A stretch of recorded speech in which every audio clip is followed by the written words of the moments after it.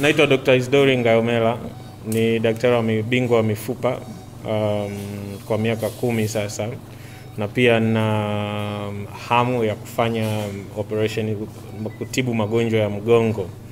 Ndio maana niko hapa leo nafanya operation ya mgongo, na mgonjwa wetu wa leo ana tatizo linahusu uzee. Kwa hiyo ana shida ya tunaita ute. Ukimwambia mtu ute au diski mbili za mwisho chini kwenye lamba kuelekea kwenye mkia zinaumwa, zimetumbukia kuelekea uti wa mgongo na inakandamiza uti wa mgongo na mishipa ya fahamu. Kwa hiyo tunachofanya operation hapa leo ni kuhakikisha tumepunguza ule mkandamizo sehemu ya mgongo, ili aweze tena kusikia miguuni kwake bila shida na nguvu ziwe kama kawaida kama alivyokuwa zamani. Kwa ndio sehemu kubwa ya operation leo. Kwa tutafanya sehemu mbili, yani pingili ya 4 na ya 5 na ya 5 na mkia. Tuliona wagonjwa Jumatatu, ilikuwa siku nzima tunaona wagonjwa wote ambao walikuwa wamekuja kwa ajili ya matibabu haya, ambao tuliwaona siku za nyuma tukaona watafaidika na operation, tukawatayarisha na tukaona Jumatatu wakaandaliwa wakalazwa, na tumeshafanya operation 10. Kati ya hizi 2 ni za ubongo, zilizobaki za migongo, na wote tuliowafanyia mpaka sasa hivi wanaendelea vizuri, wana matokeo mazuri kuliko ilivyokuwa siku moja kabla ya operation. My name is Dr. Chris Comey. I'm a neurosurgeon from Hartford, Connecticut, in the United States. About 5 years ago, a friend of mine who was born in Bukoba introduced me to Dr. Isidory Ngayomela, and I began to come to Bugando, and I've been coming for the last 5 years, 2 or 3 times per year. And I've had the privilege of getting to know many of the people here, and I have to say Bugando is a special place. We have been working together, myself and Dr. Isidory, to have him learn some of the techniques that I've learned in spine surgery, so that he can offer that to the people of Bugando and of the Lake region. It struck me when I first got here that there was 18 million people being served by Bugando, and there was very little spine surgery being done. And Dr. Isidory took the initiative and wanted to learn, and has done a fantastic job learning spine surgery. He now works independently, and I work with him on complex cases, but he is very well accomplished, and now the next phase of our work is for him to begin to teach his partners spine surgery, so that more and more surgeons at Bugando can do spine surgery for the patients of this region. So I've taken care of many patients since I've been here. On this visit, I've been doing some brain surgery independently of Dr. Isidory, and working with Dr. Isidory on complex spine cases. We see many injuries from motorbikes and falls, and injuries with mining. And we had an 11-year-old girl who had a fracture and weakness in her legs. Her fracture was of the upper part of her mid-back or the thoracic spine. And Dr. Isidory reconstructed her, and we saw her this morning, and her legs are feeling better. She's moving more, has more power, and has less numbness in her legs. Sehemu kubwa ni kutuongezea ujuzi, yani kwa hiyo nafikiri ndio namba 1, lakini pia kuongeza mahusiano na Bugando, pamoja na ile ushirika uliomtuma wa St. Francis Hospital ya Connecticut, Marekani, na pia yuko katika uhusiano pia wa kanisa linaitwa la Trinity Church la America. Kwa kila mwaka huwa anakuja mara 2, tunafanya naye kazi, tunajifunza, tunaongeza ujuzi kwa sababu wenzetu wako mbali kidogo. Kingine pia kuna vifaa wanatusaidia, tunapata baadhi ya vifaa wanatuongezea. Kwa mfano sasa hivi tumepata screws za kuweka kwenye migongo za kutosha, ambazo zilikuwa tumeishiwa. Pia wanatusaidia kufundisha kama hivi mnavyoona tunafanya naye, anakuja na kuanzia Jumanne tumekuwa tunafanya naye pamoja.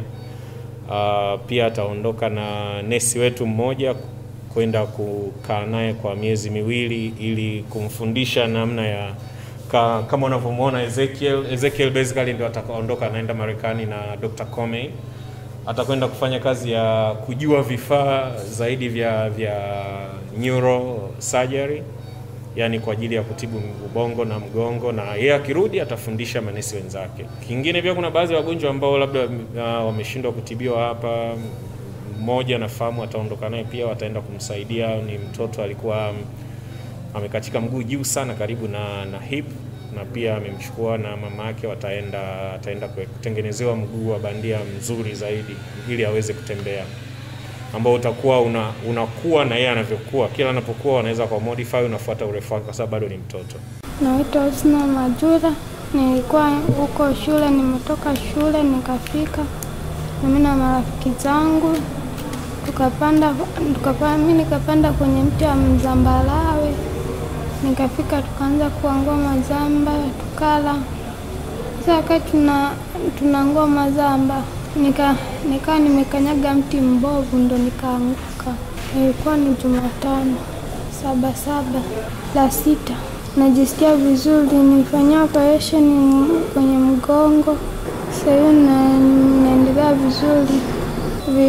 Mwanzo nilikuwa naumia mgongo, shingo na kichwa. Alafu na miguu ilikuwa ina ganzi. Naona kilichomsaidia kuna majani yameota pale mengi. Kama mimi niliona tu amedondoka chini, ila kuna mti aliyokuja nao kutoka juu. Mimi kwa jina naitwa Stanford Samson Mungu. Nilipata ajali, nimeangukiwa na mti.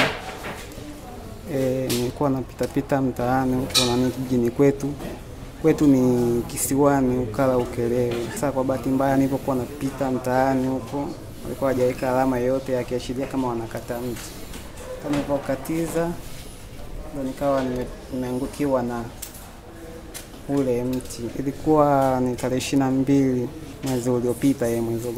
Nikapita hospitali ya Bwisia huko kisiwani, nikaja hospitali ya wilaya Ukelewe. Nilipotoka pale ndo nikawa nimekuja hospitali ya Seketule ndo nikatumwa nikaja hapa Bugando. Sasa ndo akawa amefanya vipimo, nikapima CT scan, nikaambiwa nifanyaje, nikaambiwa nifanywe operation, ambayo operation ilikuwa inagharimu 7,30,000. Sasa kwa wamemfanyia kwamba walikuwa wamekuja madaktari bingwa ndio wakawa wamemfanyia. Naona operation yao imeenda vizuri. Baada ya kunifanyia upasuaji, hali yangu kwa kweli inaendelea vizuri. Maana nilikuja na hali mbaya. Umefanywa lini unasema? Ilikuwa juzi operation ndio ifanyika. Ukilinganisha na namba ya wafanyakazi, namba ya vifaa vya kufanyia kazi, lakini hospitali inachukua jitihada za ziada. Kwa mfano wameshanunua seti ya pili, nafikiri iko bandani nasubiri mambo ya clearance. Kwa baadaye kuanzia wiki ijayo utakuwa na seti mbili. Manesi tunaenda hivi kutrain kwa sababu hatukuwa na hii professional kwa siku nyingi. Kwa hiyo tunajaribu kuwafundisha manesi wetu pia ili wajue vyombo ili visiharibike. Vifaa pia vya neurosurgery ni ghali sana. Ili uweze kufanya operation ya neurosurgery, kwa mfano unahitaji x-ray mashine kama hiyo, labda ukiipata kwa bei ya chini sana ni $50,000. Unaongelea milioni kama 130, 150 kwa chumba kimoja. Tutaleta kama unataka kufanya chumba kingine maana uwe labda nazo mbili.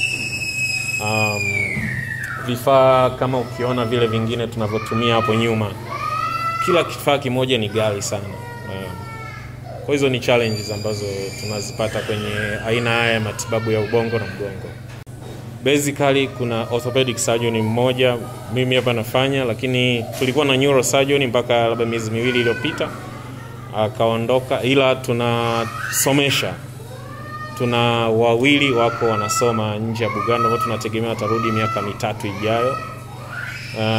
Kwa wakati huu tunakuwa tunatumia pia madaktari. Kwa mfano wiki iliyopita 2 zilizopita tulikuwa na daktari kutoka Uganda amekaa hapa wiki 2.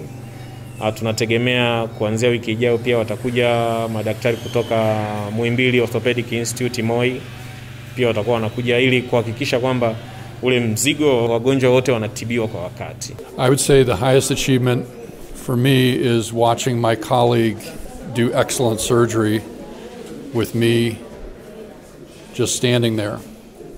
When I first arrived,